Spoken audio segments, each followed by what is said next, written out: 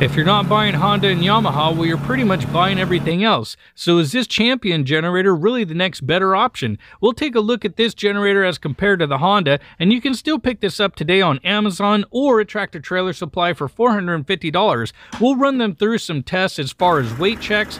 We'll do a sound check with load and no load, and then we'll also do a load test to see, well, which one of these comes out ahead, or, you know, which one just performs better overall.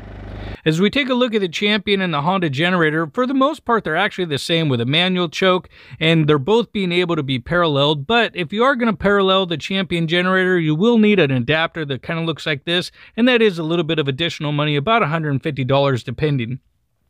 And so as we take a look at both the generators, really the only difference that comes on the Champion is it does come with this 12-volt socket that you won't get on the older style Honda. And as we take a look at the specs, they both run 2000 as far as their peak, but the Champion does have a little bit more as far as the rated watts and amps, and also a larger fuel tank. And so we'll get our testing started, and we'll start off with the empty weight first. Neither one of the generators have gasoline in it. They've been ran out, and so basically the only thing in it is the oil, so this is going to be at least the everyday weight. And then after you add fuel, you will add a couple more pounds on top of that. So as you can see, 47.4 pounds for the Honda. And as we throw the Champion on there, it's actually pretty impressive at how light it is. Coming in at under 40 pounds, that's, well, you know, 7 pounds difference right there. And believe it or not, it does make a difference when you're carrying an extra 7 pounds around.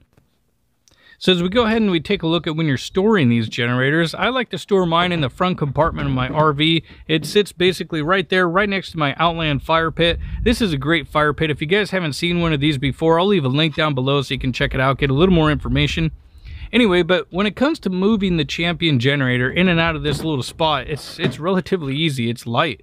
And when you pick up the Honda, not that it's really a lot heavier, but you can tell. So when you move it in and out of this little compartment, being that it is a little bit longer, it does take up a little more space, and the weight is, you know, noticeable. So it might be just something to consider.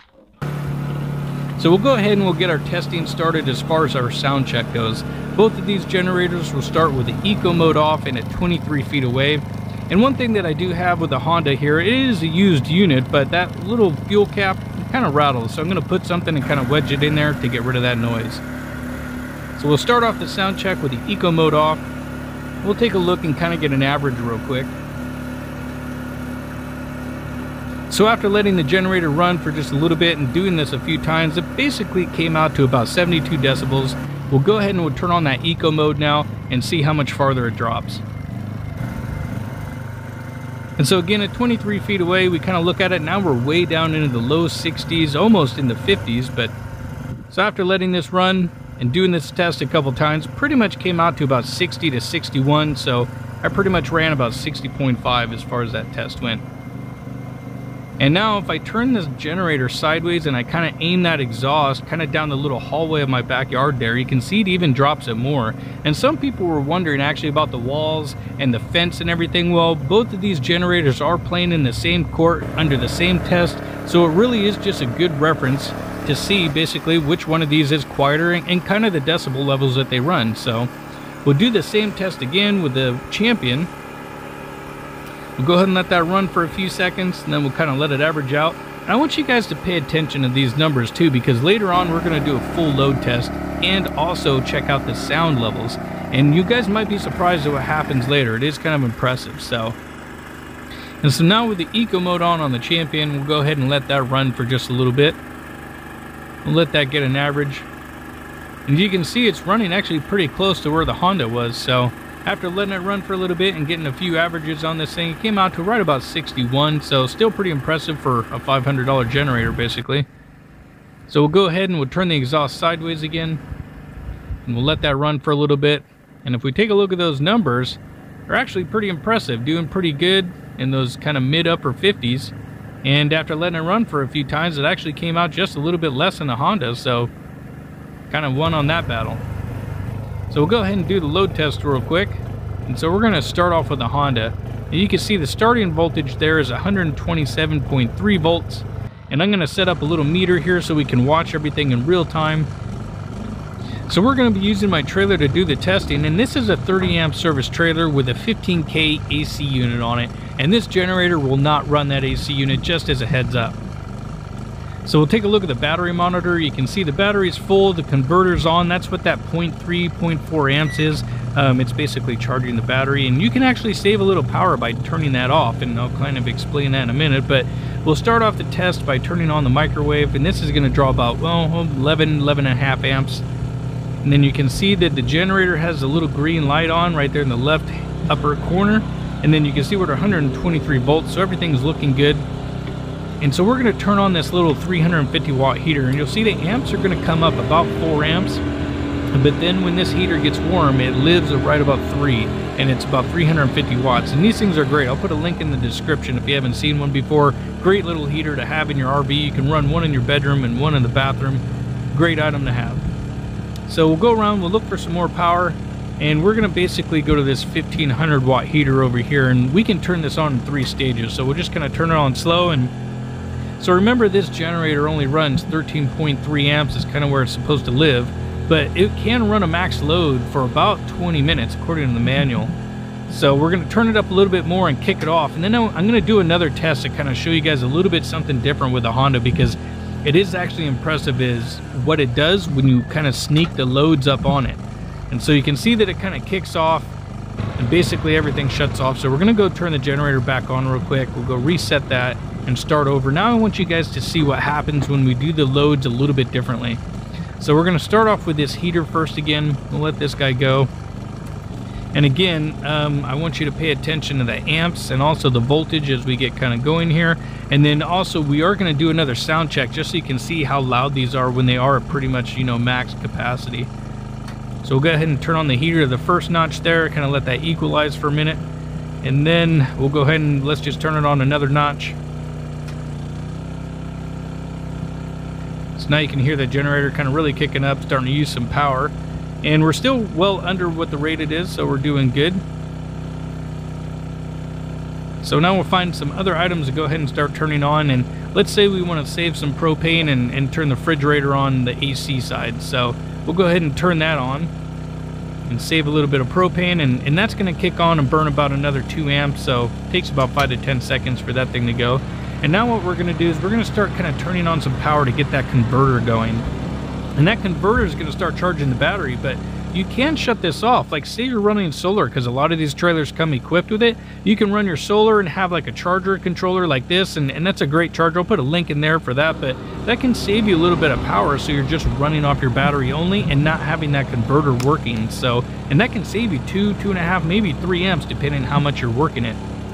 Okay, we'll turn on max power on the heater now. So that's 1500 watts there, plus the 350 watts we got going in the back.